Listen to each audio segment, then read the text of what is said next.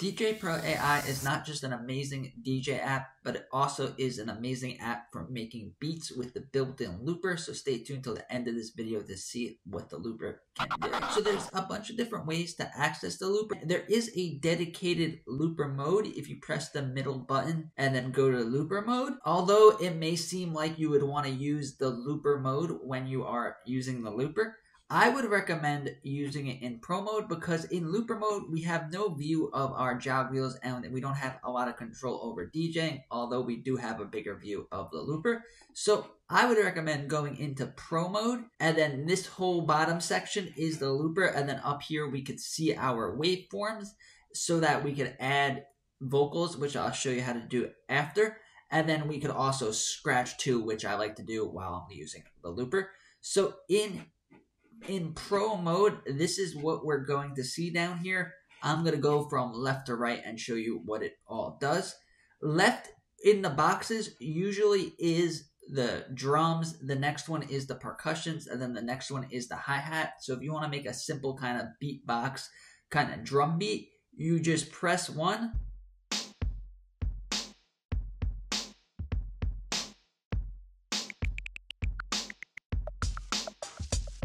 And we have a very simple drum beat.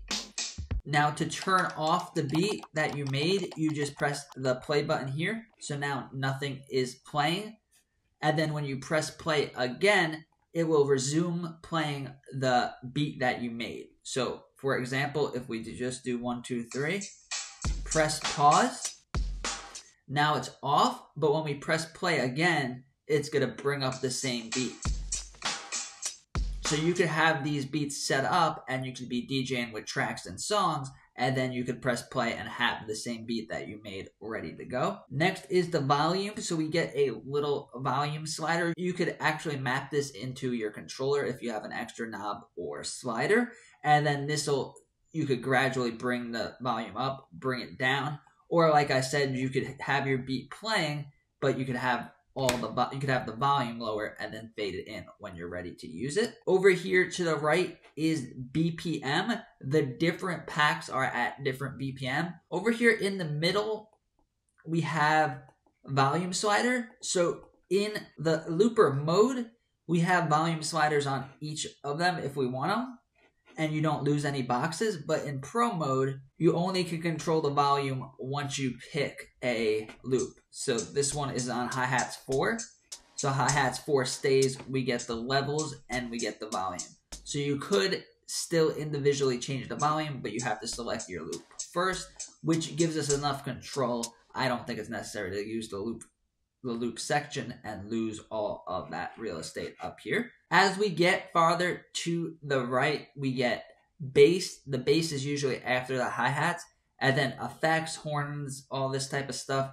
And then we get some extra stuff here, guitars, and then all the way to the right is usually the vocals. They have some pretty cool vocal loops. Down here is where we can select which looper pack there is. They add new ones sometimes. You might have to buy them. I already have all of them. There's a bunch of different ones. I suggest loading them all up, listening to every sound. I really like the hip-hop fusion one. I feel like it makes really cool beats to scratch it. The retro 80s is pretty cool. It's at 110. And then over here, down on the right, we could get our samples. So you could combine the looper and the sample. What you could do is you could set a drum beat, and then we could add a vocal. So if we press record, down here to the left,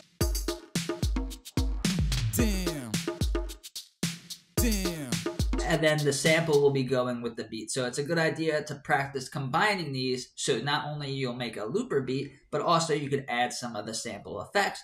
And then you could also make your own samples. I made a lot of videos on that. And then you can have your own samples in your loop. Another thing that's cool is we can load up a track. So you could go into Tidal streaming service. If you watch my videos, you know I recommend Tidal. And then you could search vocal DJ sound effects. And now this is a sound effect. Microphone 1 2 1 2. So you could add this into your loop, or maybe have it say that before you start a loop. Microphone 1, 2, 1, 2. And then there we go. Keep in mind that anything on the looper and the sampler, and as long as you're not using anything from a streaming service, you could press record. And now we'll end our recording. And then we can load this recording up into a deck, and then we can loop our looper recording. And then if we press record again, we could start layering up. So you could almost produce your own original tracks all within the Djay Pro app. A lot of people don't think of layering up these recordings, but now I have the recording that we made with the loop, and then now I'm just gonna add some scratching to it.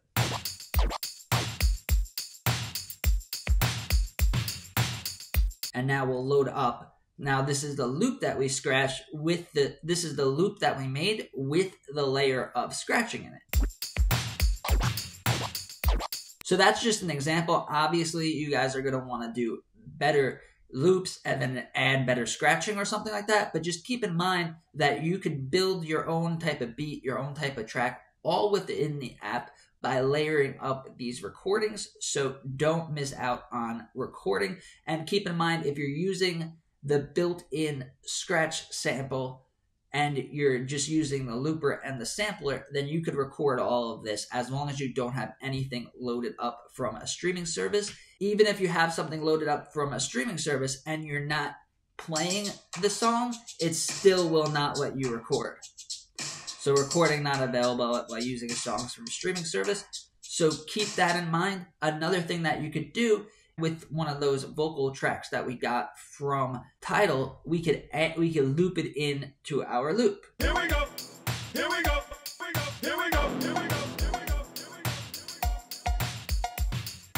So there we go. We used the looper and then we added some vocals on top of it, all within the app, all on the fly. So definitely test this out. Let your creativity run wild. If you've been DJing with just the Djay Pro app for a while and you got good at DJing, the same concept of getting the beats together, adding vocals, adding scratchings will just come so easy to you when you start using the looper. It's an amazing feature. There's other whole apps that basically do the same thing, like Remix Live and the Launchpad app. And definitely don't miss out on using the looper. Also, if you have Ableton link on, you press the middle button and then have Ableton link on, you could use the looper on your phone and have it linked to the looper on the iPad, so you could be in classic mode or whatever screen you want to be and still have the looper playing, but you still have all of this screen on your iPad. So don't miss out on Ableton link. If you want to learn more about the sampler, check out one of these videos where I show you how to make your own custom samples.